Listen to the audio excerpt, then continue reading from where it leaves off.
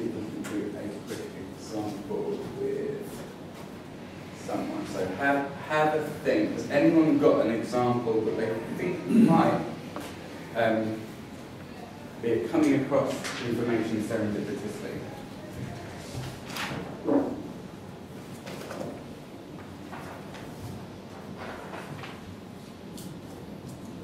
And I'm going to see if we can describe it in relation to this. Stay up.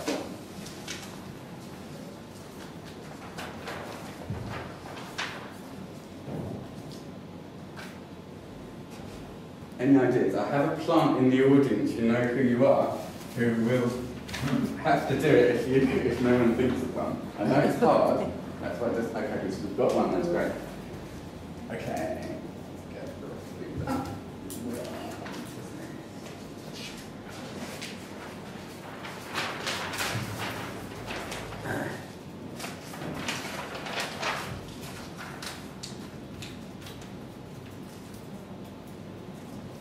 Okay, this could all go horribly wrong, but let's see.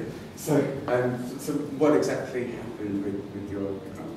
Well, it's happened just now at this very minute. Right. Because what you've put up there is a missing part of the jigsaw that I need for building a syntax of, in my grammar of creative spaces, because this is part of what I've been describing is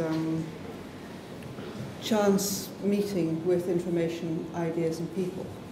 And this actually puts it into a really lovely structure. So I need to talk to you about it, see what you've published, how can I cite it, and how can I build it into the next piece of work that I'm going to be writing when I get back up to Scotland at the beginning of the week. So it's fantastic. Certainly we can talk later. So this is under review at the moment by someone that's in this period. Well, the editors of JDoc in City, I think, in okay, so this was something where you were looking at chance as an element of research spaces. Of how people get ideas in physical spaces. How people get ideas in physical spaces. Okay, and so were you looking for a kind of theoretical angle on that? Yes. Okay, so you're looking for a kind of theoretical way of being able to describe the role of chance in physical spaces. Yeah. Okay, and then so what about this kind of caused that spark? I think we're at this make connection stage, right? It's just all there. It's perfect. Okay, so let's go into this. What made you think there might be some value from this way of thinking about things? So this, I'm assuming this is a kind of new way of thinking about something that you're already trying to figure out. It's a new way of describing and articulating what I've already been thinking about, but doing it in a very structured and in a way that I think that coming to the exploit bit, I'll be able to take and drive my own thinking forward with. Okay, so then what might you plan to do if this ends up getting published, which who knows what the reviewers are going to say? Yeah, so what things might you think you could do to exploit the value of this?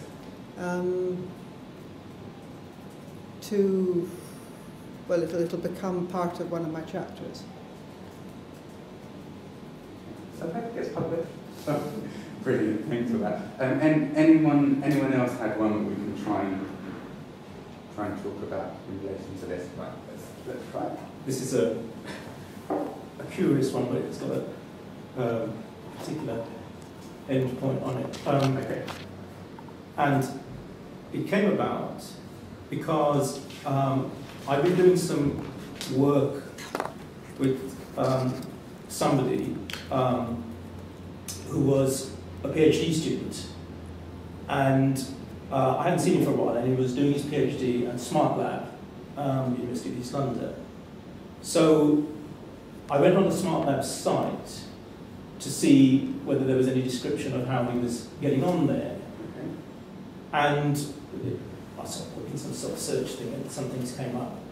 And I clicked on what I thought was one of the links. And the link was to Alison there. And I looked at what she was doing, and I thought, my God, this is Spires. So I just sent her an email saying, why don't you join up, this is what we do. And here she is, and she's going to be taking over running it.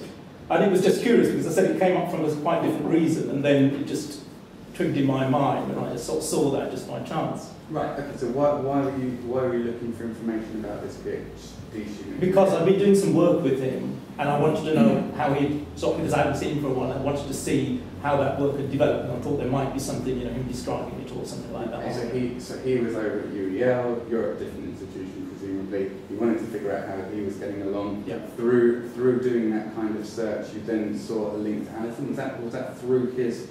You looked at his. No, PhD it was just by page? chance. It's because Alison's doing a PhD at Smart Lab as well. Okay, so it was a kind of sort of department, Smart Lab pages. Ended up seeing something about Alison's work, or did you just see just started. So you saw something about the type of work Alison was doing. Said to yourself, okay, this really matches the kind of stuff that they do at Spires. So wouldn't it be good to talk to Alison, suggest to her that she might come to Spires, and actually now it's led to Alison taking a really active role in Spires. Is that accurate? Okay, so we could probably describe that in the sense of making a connection. Now the connection here, I would have said, is between it's for kind of being able to build and enhance Spires, basically. So that was a kind of latent thing that was in your head that maybe you hadn't even thought about consciously, or maybe you had. And then Alison had been the person that had met that need but wasn't anticipated originally as a means of addressing the need. Okay, so how did you see there was some value there? So I'm guessing this was when you saw the description of Alison's work. Yeah. So you saw the work match the kind of goals of Spires? Yeah, that's right. Because I'm on the steering group of Spires, really obviously I keep thinking about that and think, well, where do we find new people to it? So that's always in my mind, and it just sort of immediately I thought, this is just amazing, really. You know. But you didn't know about Alison before? No, I've never met her before. Absolutely not, no. Didn't know she existed? No. Okay. So then what did you do? Did you just drop her an email? Yeah, I just sort of thought, well, I'll just send her an email in case she's interested. Okay, and then you mentioned taking over, so I'm trying to get at what the outcome is. So, of course, Alison participated. Yeah, that's the outcome, really, because I didn't know whether she would respond or anything like that. Yeah. And then did you ever reflect on the experience? I did, actually, because I just sort of thought, what I did reflect on was thinking, my God, if we just find someone like Alison by chance like that, there must be loads of other people that we don't know about, and how do we find them? That's what I did reflect on, really. Thank you both for that. Fantastic. So there's about a couple of minutes left. A couple of minutes left. Okay, so I'm not going to talk about everything that I could talk about. I'm just going to briefly tell you that you can use these ideas of chance, insight, and value to ask yourself how much of each of these things were involved in an experience. If the answer is none for some of them, then I'd argue that this experience isn't part serendipity. So this is a way of thinking of serendipity as something a bit wider. I'm going to talk about that.